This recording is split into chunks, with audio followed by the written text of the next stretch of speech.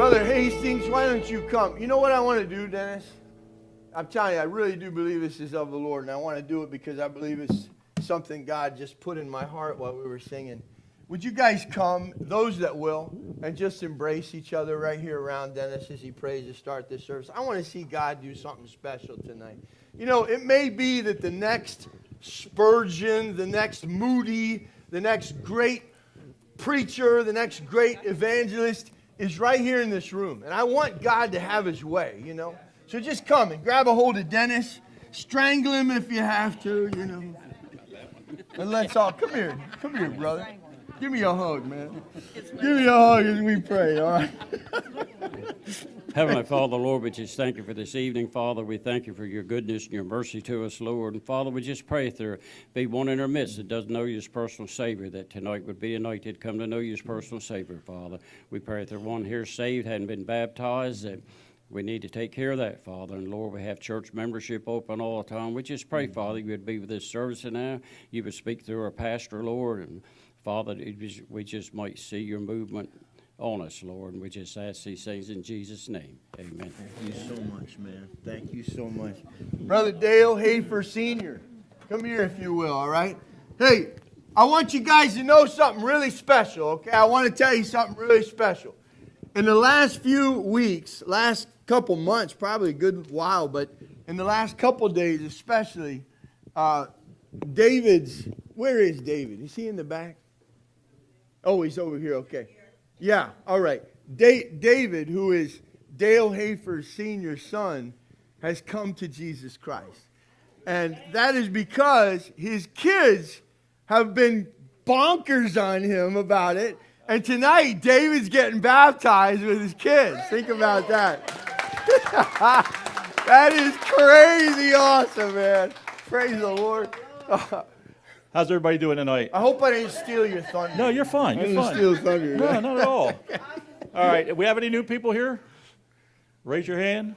Yeah. Yeah, there's one. I see him. Yeah. All right. I want everybody to go around, give everybody a hug, shake their hands. Amen. And then you can line up and give Barry a kiss.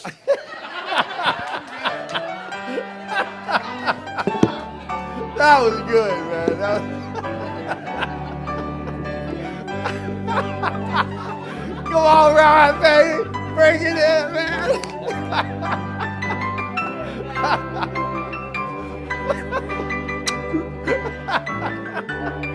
I gave you one today. Oh, man.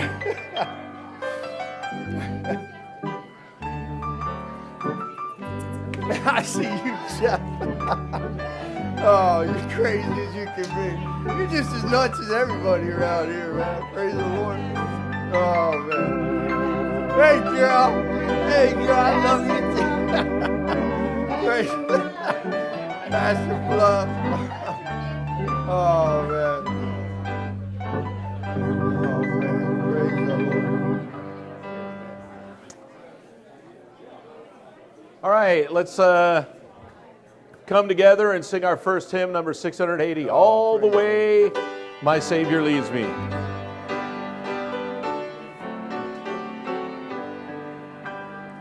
All the way my Savior leads me, what have I to ask beside? Can I doubt His tender mercy, who through life has been my guide? Heavenly peace, divinest comfort, here by faith in Him to dwell. For I know whate'er befall me, Jesus doeth all things well. For I know whate'er befall me, Jesus doeth all things well. All the way my Savior leads me, cheers each winding path I tread, gives me grace for every trial, feeds me with the living bread. Though my weary steps may falter, and my soul athirst may be, gushing from the rock before me, blow a spring of joy I see.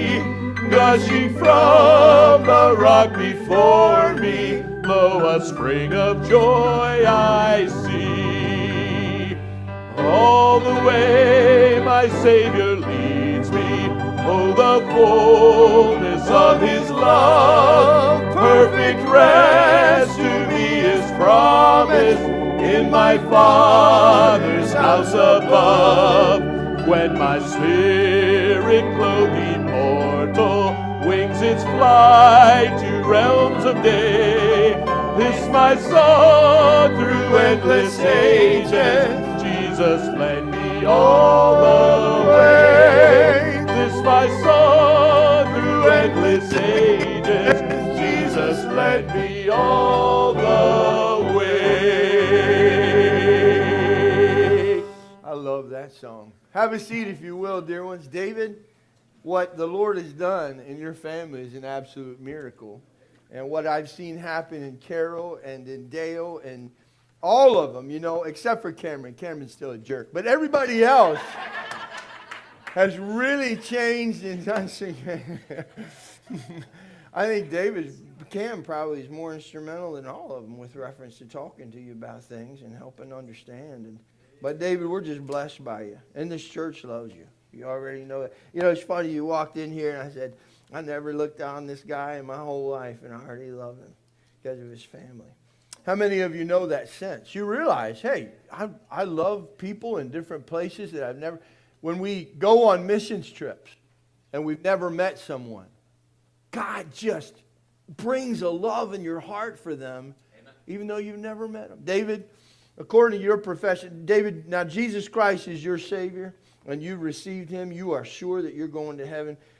Brother David, according to your profession of faith and what the Lord Jesus has asked me to do, I now baptize you in the name of the Father and of the Son and of the Holy Ghost, buried in the likeness of His death, raised in the likeness of His resurrection. All right, man. Yeah, Dave, just be careful. It can be a little bit slick. We've had a couple people fall. One guy broke his neck. No, I'm just kidding. No, that's never happened. No. Come on in here, Isaac. Man, you know, Cam might be the meanest of them all, but Isaac's definitely the ugliest one, man. I tell you.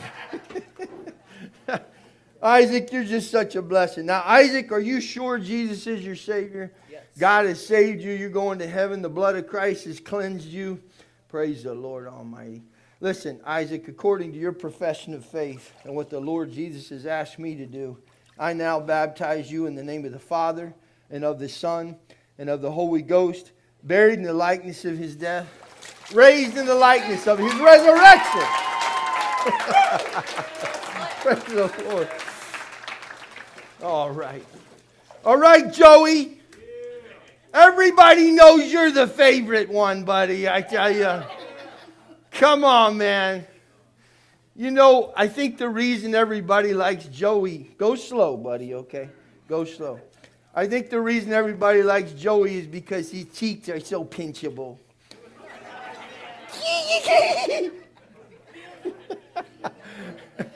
Isn't he a good-looking kid, I tell you? Yeah. Joey, are you sure you're saved? Yes. Jesus Christ cleansed your sin, and He came in and He is your Savior.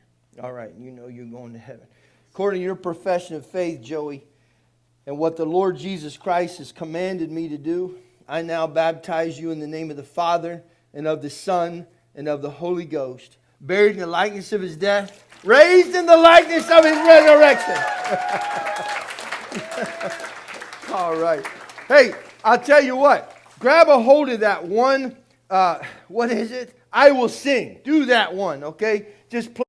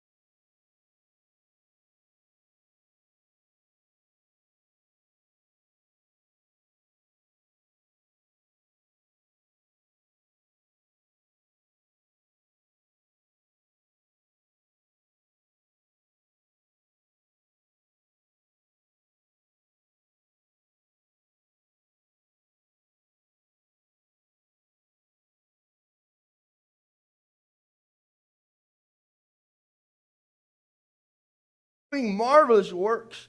Continue, Father, in Jesus' name. Amen. Have a seat. I think this is Travis Smith on here. Watch There this. was an old man who was a farmer, and he had a horse, but his horse ran away. And the neighbors came by, and they said, well, this is really bad. And he said, maybe. Then the next day, the horse came back with 7 other horses with it. And the neighbors came around, and they were like, this is really good, isn't it? And he said, who's to say was good or bad? Then his son got on one of the wild horses, and he was trying to tame it. He fell off, and he broke his leg. The neighbors came back around, and they said, this is horrible. And he said, maybe. The very next day, some officers from the army came to recruit, and they did not accept his son because he had the broken leg. And the neighbors again came around and said, this is really good, isn't it? And he said, maybe. I'll tell you that story because out of everything that happens in life, we have no idea what the outcome will truly be. Whether it's something good happening and something bad could be the outcome, or something bad happening and something great could be the outcome. Right. That's similar to how my life verse speaks to me. It's Romans 8:28. For all things work together for the good of them who love God and are called according to his purposes. I had a bad accident, but from this accident, I got to witness to different drivers and different nurses.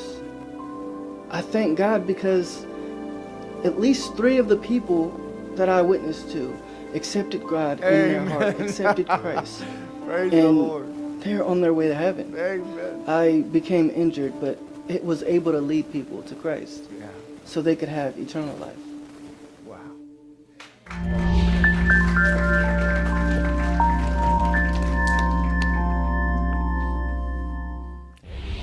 Praise God. Can I have the ushers come up? All in that video, I'm glad to say he's a good brother. I've known Travis for a while. More of all about that accident. Think about what he's done. They told him he wasn't going to live past this. And the man is walking now. The man is about to get his another vehicle and about to start driving. And I say amen to God because it was all him. Good. God is good. So I'd like to pray over the thing. Just remember, he only asked for 10%. He gives you everything. Yeah, he does. So that, to me, just means he's awesome. Because he deserves everything. Yeah, he does. So, Lord, I come to you, Father God, thanking you for giving me something, Father God, because I don't deserve it. Lord, none of us deserves it. Lord, go into each of our hearts, Father God. If it ain't even money, Lord, just our time is worth it for you, Father God. Lord, put it on our hearts, Lord, and take every thing that everyone gives, Lord. And you're definitely blessed. In your gracious, loving name I pray. Amen. Amen. Praise the Lord. Praise the Lord.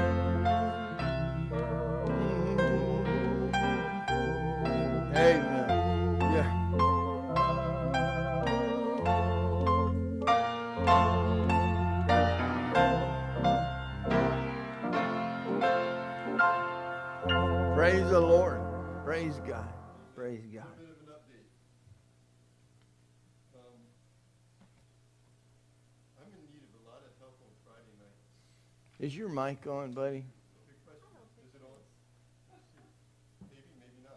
There we go. Testing. There it you is. go. Hey, now it's really on. I'm in a lot of need on Friday nights. This past Friday, we had 5 new people. There's a lot of people out there that are hurting, Right. and I can't do this on my own. Yeah, and they're coming back. I'm hearing that. They are I'm coming excited back. about that. They are very Donna's much coming back. daughter, some of the, man, it's really good to see. Yes. And so, I mean, please pray about it. I mean, there's so many people out there that you guys know that you might not know that they are having problems. And they need help. Amen. I've told you before, last June was 35 years that I've been sober. Amen. And there is, I was just talking to Davell, 11 months. Yeah, yeah. There was one of the gentlemen that was here had heard about the program and was wanting to come check it out, and he is 35 years sober. Wow. But there is people that have, I mean, 2 girls here, Just starting. Yeah. just it's like they're going to do this program together because they want to get sober. There was a gentleman here, 1 arm, 1 leg, and he basically lost the limbs because of drinking and stuff. Wow. And another gentleman that was here, he just had a major heart attack, or stroke, I should say. And they said, we don't know why you're alive. Well, we know why. Yeah. And, yeah, that's right. And God has grabbed hold of him. He's working on And people. He's working so, I on mean, folks. Pray about it.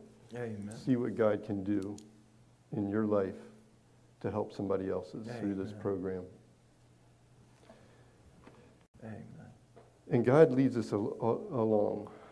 I don't know how many of you know this, but hopefully you do, and let's give it a try.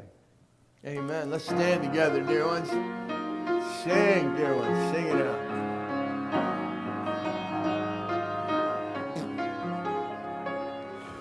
In shady green pastures so rich and so sweet, God leads his dear children along.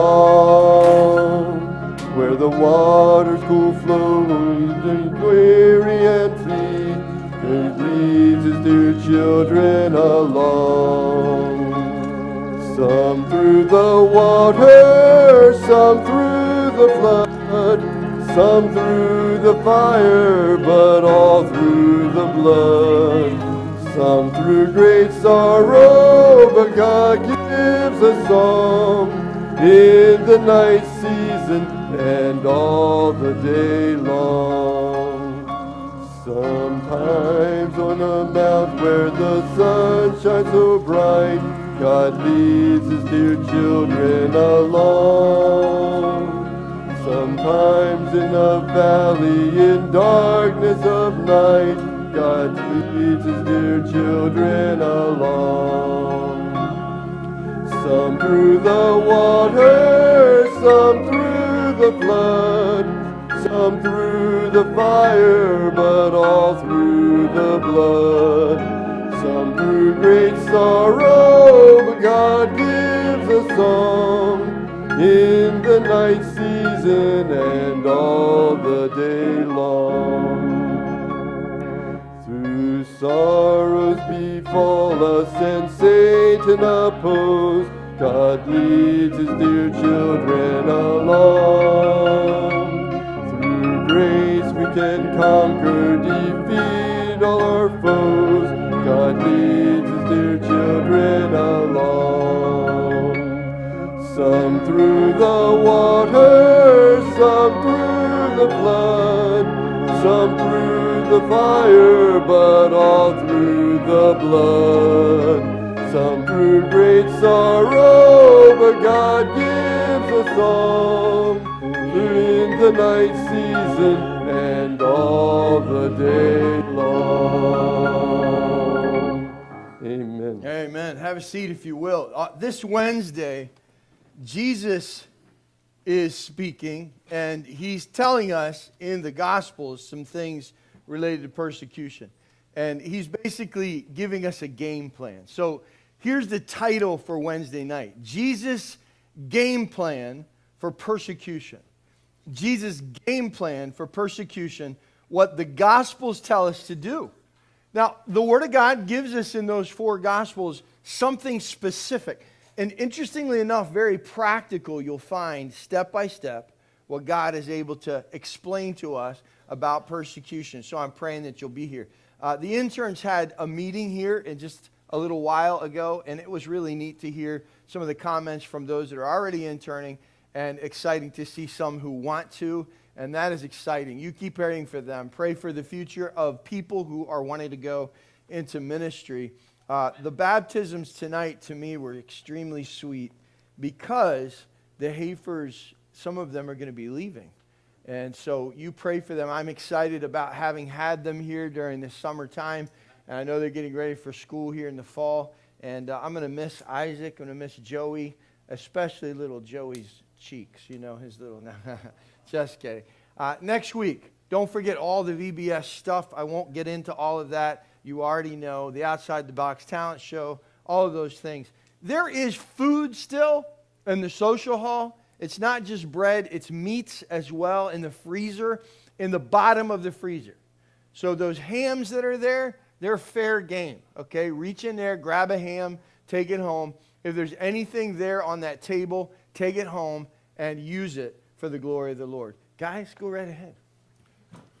If any of you were around back in the old days when we were over on Bradford Street, every Wednesday night we used to be down in the basement and we would sing songs with a guitar here. And this is one of the songs we used to sing.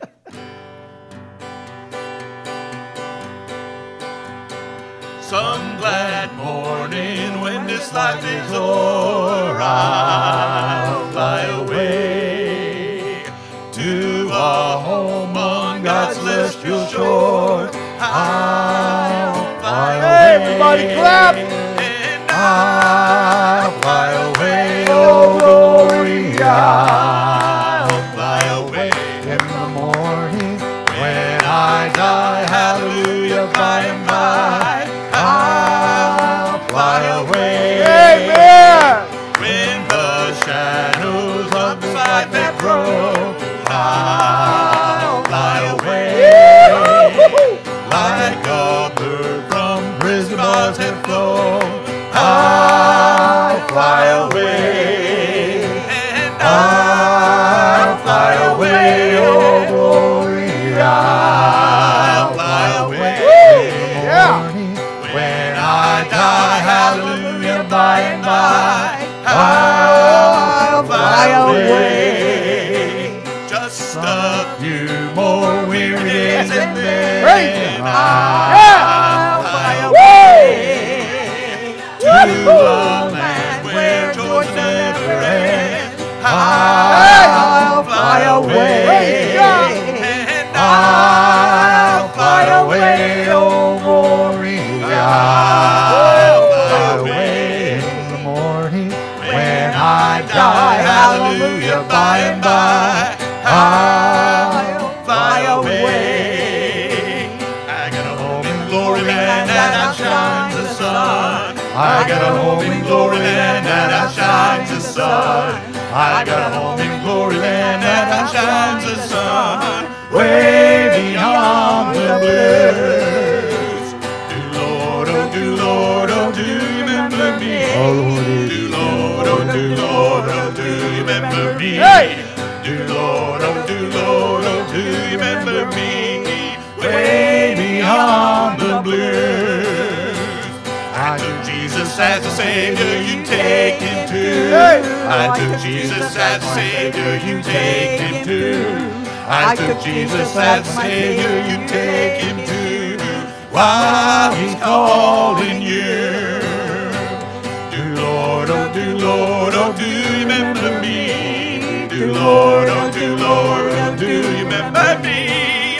Do, Lord, oh, do, Lord, oh, do you remember me? Way beyond the blue, and I'll fly away, glory, I'll fly away in the morning when I die, hallelujah, by and by, I'll fly away.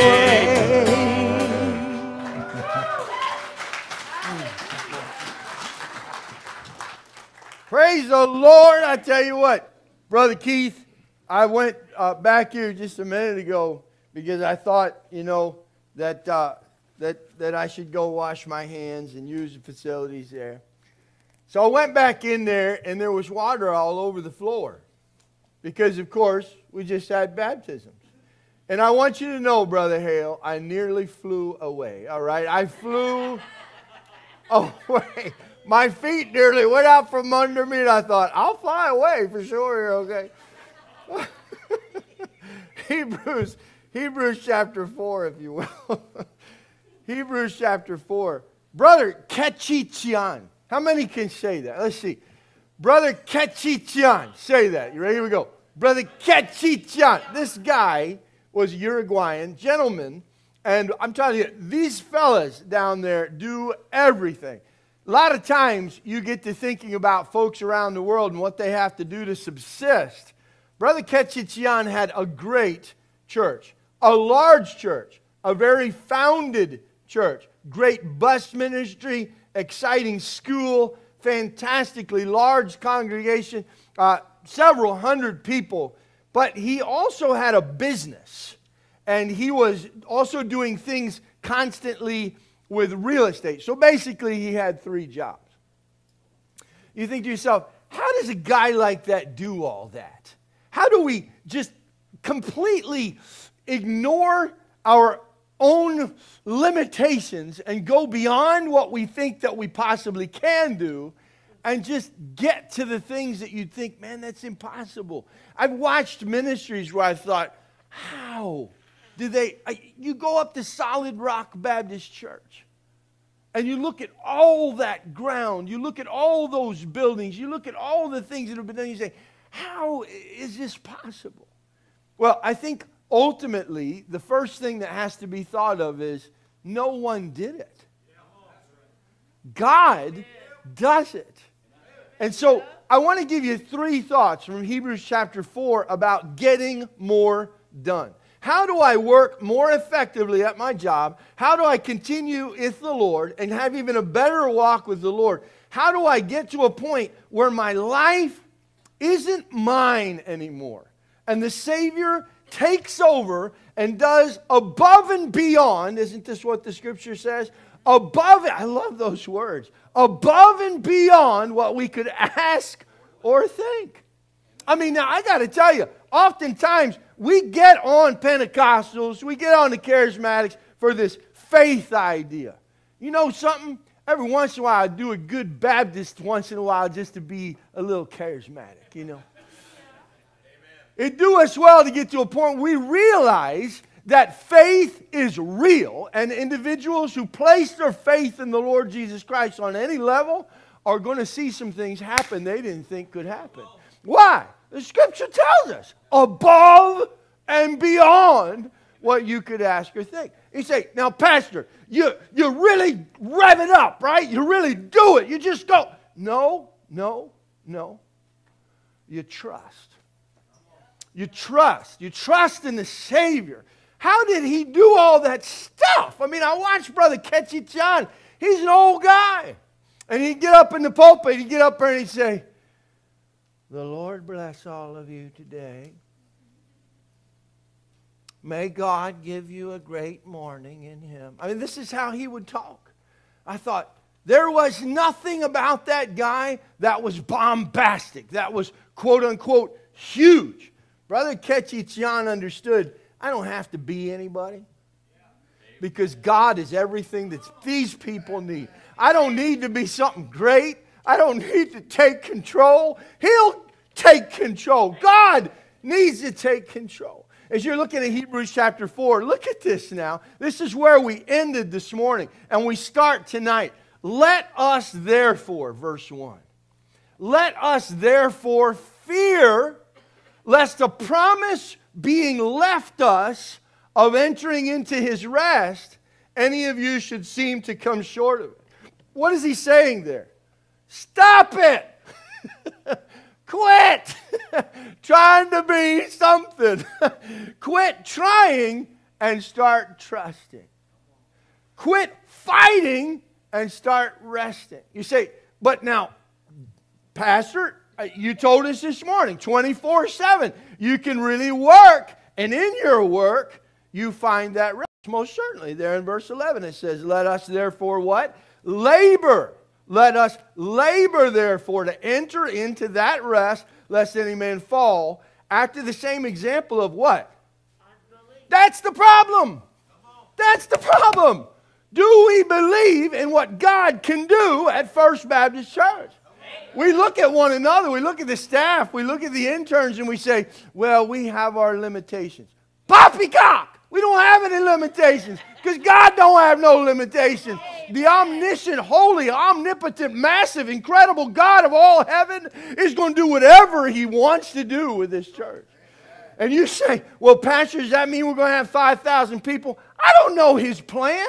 All I know is that the plan of the living God of heaven is going to be good regardless of what he decides to do. And guess what? It ain't going to be anything like you and I think. Oftentimes, I tell you, people get these ideas, they get these plans. I went to a conference one time, and these guys all were talking about their plans and their ideas. And this 32 church initiative in these major cities, it all failed because they were trusting in what they could do instead of trusting the almighty God of heaven. I'm not saying not to plan. I'm just saying be ready that every single plan you ever have completely is turned upside down. The almighty God of heaven just says, I'm going to get that through your ways, your thoughts. He says, your ways are not my ways, and my thoughts are not yours. My stuff is way up there, and you just down here on this earth. Amen. And we, in this place even, look around and we think, what a blessing it is to have my brothers and sisters. Consider, my friends, how microscopic First Baptist Church is. How massive our God is. How exalted, how lifted up. How millions upon millions of people, I believe, I really do believe, millions are still coming to Jesus Christ. I still believe that around the world, people are getting saved. And you know what? As much as people talk about how the darkness is coming upon us and all the horrible things, my God is still winning. He's still winning. And he's going to continue to win. And I get excited about seeing what he's going to do in the future. As you're looking at verse 2, it says, unto us was the gospel preached, as well as unto them. But the word preached did not profit them, not being mixed with faith in them that heard it. With what? Faith. I want you to, again, just to think of three things. Rest, number one. Number two, the word, scripture. And number three, prayer. You're going to see throughout chapter 4, you get through the entire chapter. You're going to see throughout chapter 4 those three principles. First and foremost, I can rest in Jesus Christ regardless of whether or not I think I can. Oftentimes you get to a point where you say, you don't understand, Pastor. I got to get up every day. I got to do there are responsibilities I have. Yes, but all of that done with anxiety and frustration, irritation, it just gives you this sense of, it's all on me. Years ago, I can't remember who it was, but somebody said, you have to work as if it all depends on you and pray as if it all depends on God. I used to say that all the time. I don't believe it anymore. I think you need to work as if it all depends on God too. You pray as if it all depends on God, but man, work as if it all depends on God. Because as you appropriate His power working through you, you're going to rest. Even in this preaching time, you say, Pastor, you kind of psyched tonight. You just kind of psyched. Listen to me, my friends. Even in this preaching session, the Almighty God of heaven is taking over, and He wants to talk to you. Now look at verse 3. For we which have believed do already. We enter into rest. As He said, as I have sworn in my wrath, if they shall enter into my rest, although the works were finished from the foundation of the world. In Uruguay, we all took naps at noon.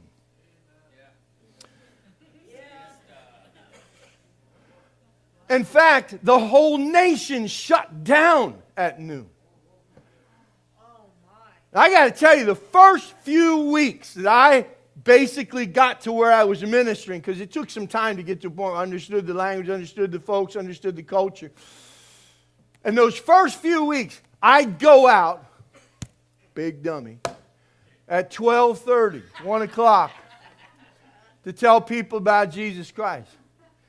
You knock on somebody's door that's taking a siesta, you're a big dummy, you know. This guy'd come to the door and say, what in the world are you doing? Oh, you're an American. Okay. You know, shut the door in your face. No visitation, no staff meetings, because the staff are going to be sleeping too, you know what I mean? No big deals going on. So what did I do? Well, I started taking a nap at noon. Every day. You know what I found out? I get up at 4 o'clock in the morning, do a 5 or 6 hour work session, take my nap in the middle of the day, and do another 6 or 7 hours at night.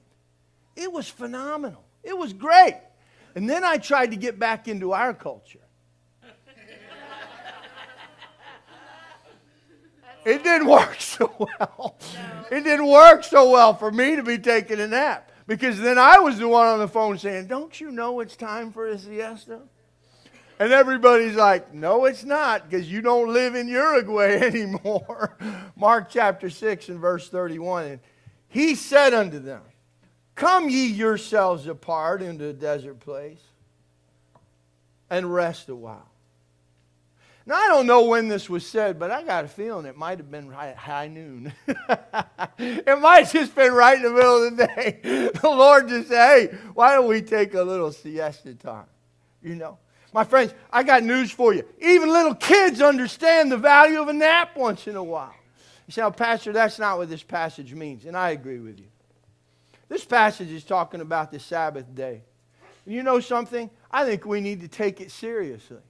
Our Bible tells us this: keep the Sabbath day holy. We don't always do that. Say, Pastor, you've mentioned over and over again that sometimes you work every single day. I would hope and pray that you, as long as I'm your pastor, will take time to rest. And I will tell you, there are plenty of times that I just completely shut everything off. You ask my wife, and I'll go in the bedroom. I don't care if it's 3 o'clock in the afternoon. I will lay down and take a nap. Might be 20 minutes, but I'm going to lay down and take a nap. Garrett, what did you say the other day about them power naps? What was that? You don't remember? Somebody you had talked with or that was mentoring up there in Solid Rock, you said, yeah, what did he say about that? He lives on power naps. Listen, guys and gals, take a second, come apart before you come apart. Allow yourself to rest. And these Sabbath times, you say, Pastor, I don't understand why you think that's so important. It's because if you don't take rest every once in a while, you're not going to be able to do your ministry in an effective manner. Okay, but Pastor, I have to work from sun up to sundown. Sorry for you. There's got to be a time that you rest. I'm telling you, we are less effective if we're not resting. Psalm 127 and verse 2. It is vain for you to rise up early, sit up late, to eat the bread of sorrows, for so He giveth His beloved sleep. Here, I want you to understand. I believe that this is vital for us. It's not just something that you see throughout the Scriptures. It's something that today in our culture is a much needed piece of advice. Don't let America run you ragged. Don't let this nation get you to a point where you think, well, I've got all this responsibility on my shoulders. Say, Pastor, you are the last man on the earth that needs to give me this advice. No. This afternoon, shut up, David. This afternoon, when we finished, I don't know, we get excited about stuff. I thought, man, Garrett's coming over today. What I want to do is milk a goat. So what we did was we went over to the farm and we milked a goat. And Garrett and Liz, they understood what kind of dexterity you have to have in your fingers to milk that stinking thing, man. She gets fat, man. I mean, she'll give a gallon. Today she gave, what, a half a gallon? Half a gallon. And, man, I'm telling you, they were just reefing on that thing. And then we killed the chicken, Yeah, hey, by the way, they don't just do that in the food line, all right, in the back. That gets done in other places, you know what I mean? It's already taken care of by the time it gets there. And people will say to me, I can't believe you do that to those poor animals. You do too. You just don't know you did it, that's all. All these things that we fill our lives with, it's great, it's fantastic. Knock yourself out. But remember this, Jesus Christ said of the Sabbath wasn't so that, understand, this is what he was saying. The Sabbath wasn't so that men were enslaved in it. The Sabbath is for them. He created a day for rest, for you to rest. Who knows you better than anybody? Who knows you better than anybody? The Almighty God of heaven. And we need to rest. One day, He's going to make you rest if you don't. I don't want to get crass here, but there is a saying. There is this saying, okay? It talks about going to the restroom. And it'll say, if you don't learn to do that when you're young, go when you have to go, then you won't be able to when you get older. And I don't know that maybe that might have some truth to it. But the same holds true with rest. If you don't rest when you're young, man, you're going to wear yourself out by the time you get old. We've got to get to a point where we have balance in our lives. Do this, my friends. Understand the text. Liz, let me ask you this. Over there at the children's, what do you call this thing? Okay, it's a daycare. Liz works at a daycare. Teresa, the same thing. Nap time. When does that happen? Not for me. Good answer. Are they too old at that point? Oh, they are. Okay. At some point, the kids do take a nap, don't they? Around 11:30. Believe that God's way of resting every once in a while is the right way. Believe that God's way of rest is the right way. And come apart before you come apart. Look with me, if you will, at verse 4. He spake in a certain place of the seventh day on this wise. And God did rest the seventh day from all His works. And in this place again. If they shall enter into my rest, seeing therefore it remaineth that some must enter therein, and they to whom it was first preached entered not in because of unbelief. Again, He limiteth a certain day, saying in David, today, after so long a time as it is said, today, if you will hear His voice, harden not your heart. I believe, and it's my belief, I understand. People can apply Scripture in different ways, but I believe this chapter has several applications. I believe that we ought to rest every once in a while, physically. But I also believe that this passage is speaking of salvation. And I believe that individuals who are still working their way to heaven are lost. Ephesians chapter 2 and verses 8 and 9. Very clear, you know it. For by grace are you saved through faith. And that not of yourselves. It is not of works, lest any man should boast. We struggle, even as believers, with believing that. We get to where we frantically work. I remember Brother Perez saying to me when we were there in Uruguay, he said, you're not one of those guys that thinks the whole world is going to go to hell just because you go home at night and sleep, right? I thought that was a good way to put it. You know what? God is in control.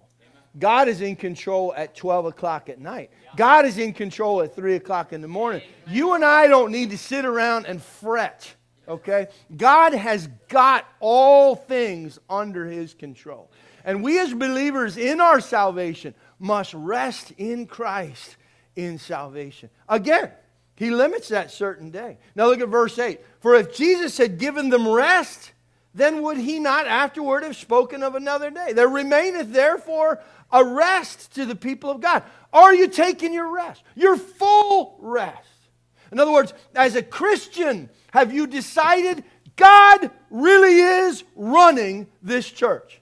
It's not just something we say. It's not something, oh, that's the good thing. Oh, they applauded that. That's a good thing to say. No, it really is the truth. There's no human being, no group of people, no individuals that are going to make the church grow. God alone does that. As you're looking at verse 10, he that has entered into his rest, he also hath ceased from his own works, as God did from his. So what do? We make our minds, we labor to get our heads around this thing to where we say, God is in control. And when I don't get to it, He's going to do it. He will glorify Himself. So, but it's our responsibility. I don't doubt that at all. I'm not saying we don't have responsibility. I'm just saying that He will enable you with the power to do what has to be done.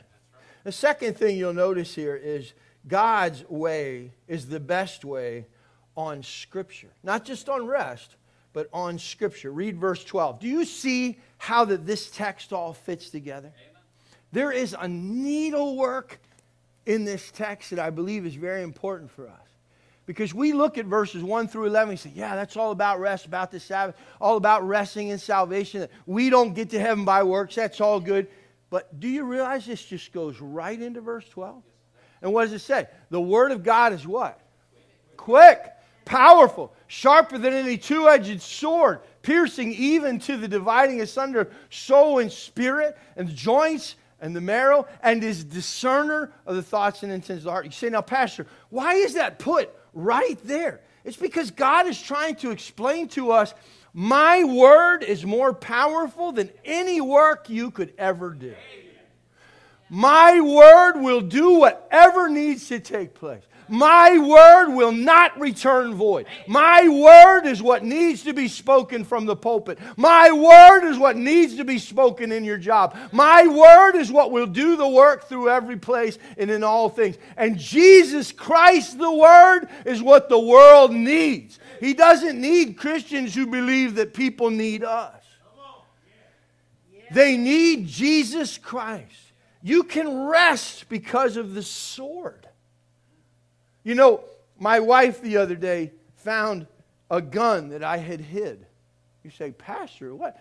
Well, you can't have these things out where kids can get to it. You understand?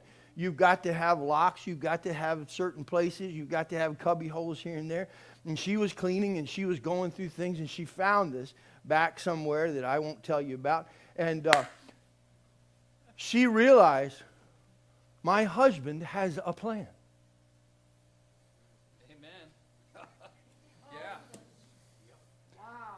She doesn't necessarily know the plan. But it dawned on her in that moment, my husband has a plan. I have to tell you something. If you and I don't have a plan with the sword, we've got issues. We've got to plan to be witnesses, plan to be evangelistic, plan to do what we need to do in our workplaces. There has to be a plan with reference to the sword. But rest assured, the sword is enough. Look at this. The Word of God is quick. It's powerful. And why does He say it? Because you can rest. It's all good. I got this. I'm going to take care of this. I have my Word that's going to not return void unto me. Look with me, if you will, at verse 13. I love this. Look at this text. Neither is there any creature, no creature, that is not manifest in His sight. But all things are naked and open unto the eyes of Him with whom we have to do. You know something, Brother Garrett?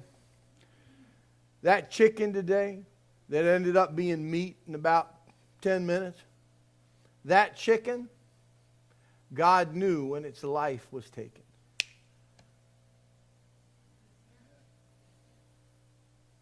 Every single creature of God is manifest in His sight.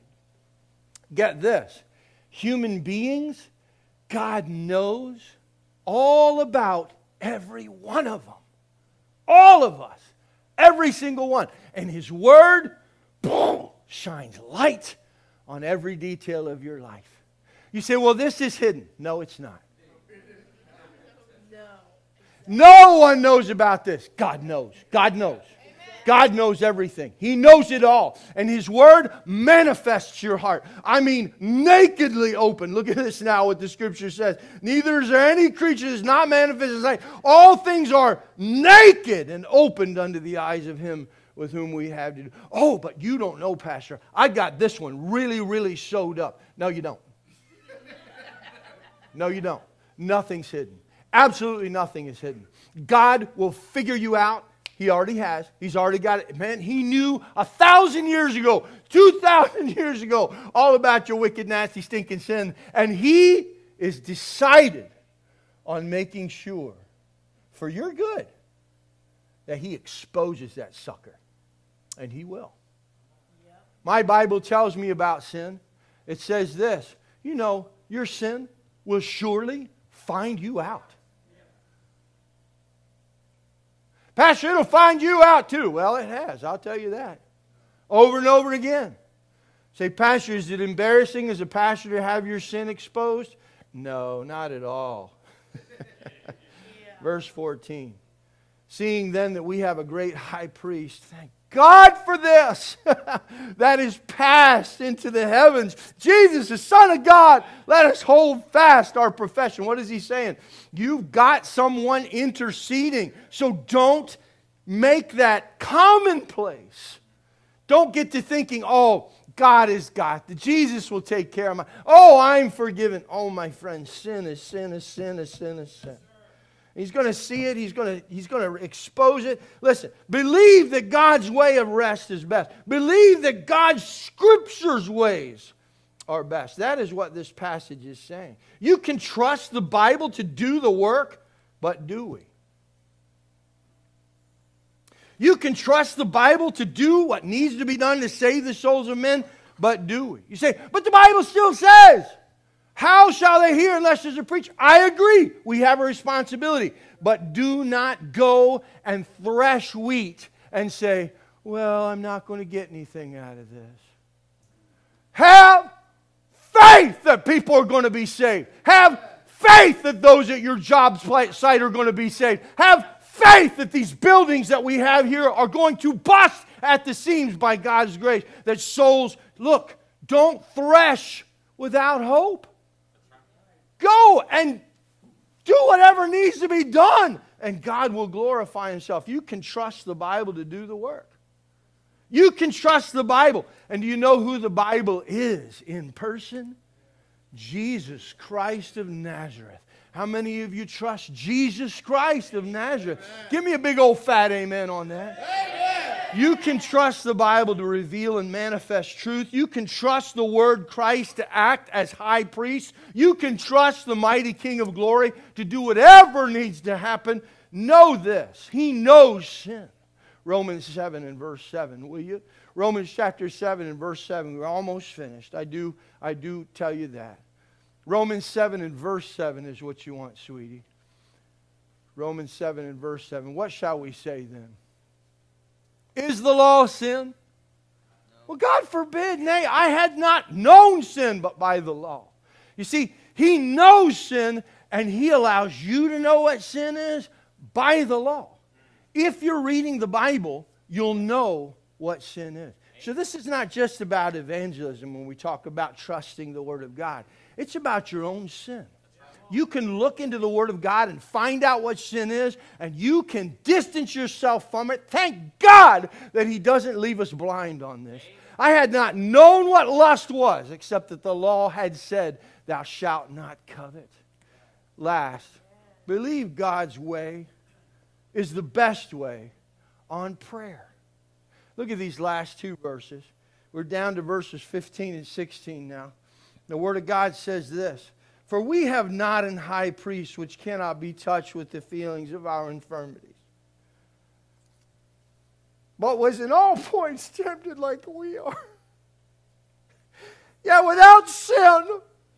My God, thank you so much. Thank you so much that you understand. Thank you so much that you went through life. Thank you so much that you allowed us to know how our Christ, our God in human form, was tempted in all points as we are. Verse 16 goes on and says, let us therefore come boldly unto the throne of grace with what? Great faith, with great trust, understanding charismatically that you can get a hold of the Lord and just say, my God, do great things. And He says, I will do above and beyond what you can ask or think. I will do way above and beyond what you can ask or think. So we come to the throne of grace with great boldness that we may obtain mercy, that we may find grace to help in time of need. Oh, my friends, I've heard it said before, I believe with all my heart, grace is power. Grace is power. My goats got out the other day. And so I went and I took the fence and I weaved it together with another fence. And we did that just about around the whole thing. And with this illustration, I am finished. But those silly goats are stinking stubborn. Yes, they are. Yeah. I mean, they are stubborn.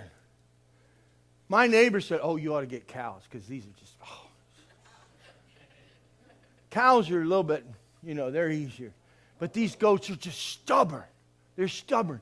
So, this morning my wife went. We had tried to take care of some things, gotten it to where they couldn't get out. And she said 2 of them had their heads through the fence. And they're just because they tried to get under it and they couldn't because of some of the measures that we had taken. And they had their heads down on the ground like this. All the way down. And their bottoms were up in the air. And they're just sitting there. She said by the time we'd gotten there, she said, I think they'd been bleating and probably warning themselves out because they were just laying there by that time. Their heads couldn't go anywhere. And all I could think of was, we're no different. We don't trust Him. We don't believe that the limitations He sets for us are good parameters. We're convinced that we could do better. We're convinced that if we work hard enough, we're going to work right through that fence and we're going to have a whole different parameter than this. I tell you something, look at this right here, won't you? That right there is all the parameter you need. Stop sticking your head through the fence. Would you stand, my friends? My God and King,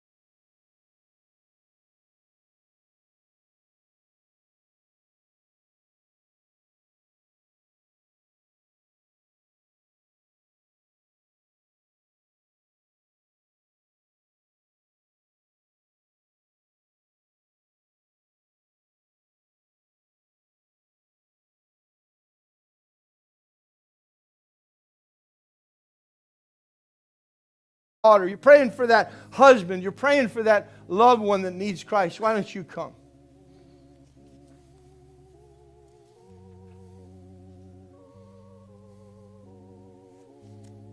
Turn to hymn 578, won't you? Hymn 578.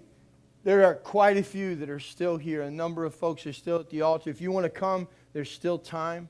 Hymn 578. Come on, won't you?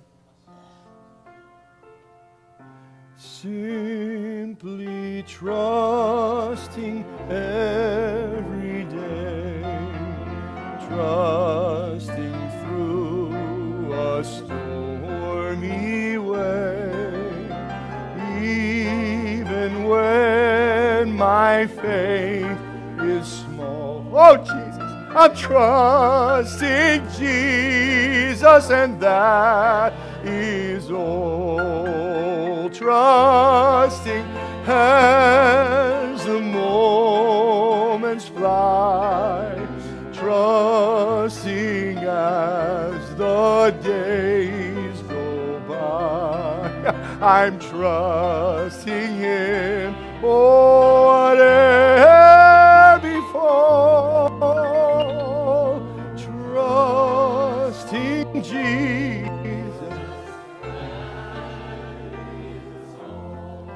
On that last, if you will, trusting Him while life shall last, trusting Him till... Are you really doing that? I pray you are. I pray we are as a church, man. Woo! I see some confidence on faces. I see people who are trusting. That is great. It excites me to see that. Hey, sing with all you got on this refrain.